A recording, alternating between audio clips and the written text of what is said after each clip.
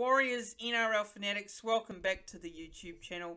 But before getting into it, guys, if you haven't already done so, make sure you do subscribe to the YouTube channel because, one, it really does help the channel a lot, shows your support for the content and videos that I do, and it's absolutely free as well, and it doesn't cost anything, and look, it means the world as well, and it does help out with the channel as also by growing and moving forward, and yeah, look, on the road to that 2K subscriber mark at the moment. The channel's at the 1,200 mark, and we're getting close to 1,300. So it really means a lot. But you know, also don't forget as well to like the video, click the thumbs up on the video, and click the bell so you don't miss a notification, because that's really important, because you'll be notified when I do a video or when I go live on the channel next. But let's get into the video now and get all that out of the way. But the Vodafone Warriors had their awards last Saturday evening at Mount Smart Stadium after the game versus the Gold Coast Titans, and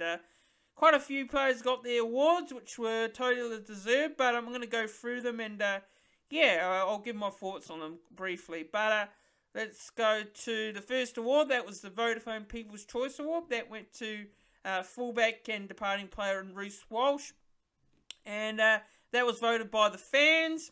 The next award was the Vodafone NRL Rookie of the Year. So that went to Viliami Valea. Look, I thought Viliami Valea had a very good 2022 season.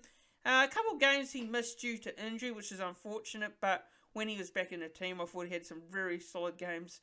You know, he scored some tries as well, and I thought he was pretty consistent throughout the year. There's another player that I would give an honourable mention to was Edward Cozy. I thought Edward Cozy also had a good season after, you know, a pretty, you know, a game which you'd rather forget. It's Melbourne early in the season, but he came back strongly as well. But Viliami Valea, good on him, well deserved there. Congratulations to him on the Rookie of the Year.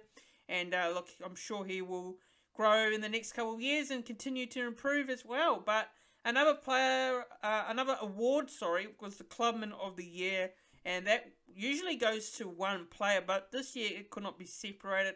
It went to two players, and it was Bunty Afoa and Ben Murdoch-Masila there. Ben Murdoch-Masila, for me, this year we didn't get to see a lot too much of him in first grade, but you know, he and Bunty Afoa have done a lot for the club this year. I think Bunty Afoa's had a pretty good season as well, but well done to those two players. The NRL Player of the Year was Tohu Harris. I thought Tohu Harris had another year where he was, you know, ravelled with injury, you know, that really affected his start to the season. But when he came back into the team in particular, I thought he had a very good couple of games to end off the year. But congratulations to Tohu Harris. Obviously a popular choice there. That was voted by the players there. And the Simon Mannering Medal. So this one went to the Player of the Year, and it went to Euan Aitken, the second row, who is leaving us at the end of the season to head to the Dolphins next season. So yeah, look at Euan Aitken. I thought he had a very good season, very consistent, played a numerous amount of games.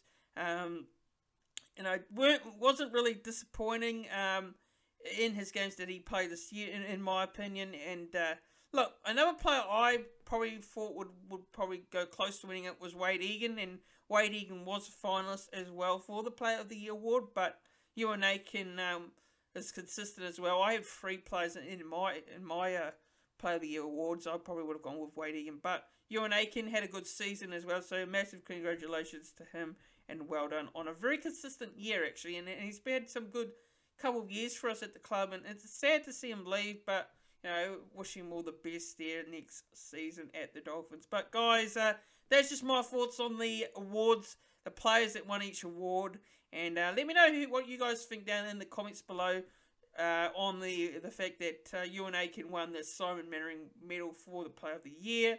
Do you agree with it? Do you disagree with it? Would you have someone else win it? Let me know what you think down in the comments below on the awards. And yeah, if you are new to the channel and you are watching these videos, subscribe to the channel, guys. It really does help, and it's so much appreciated. Also, don't forget to like the video as well, and share the video around.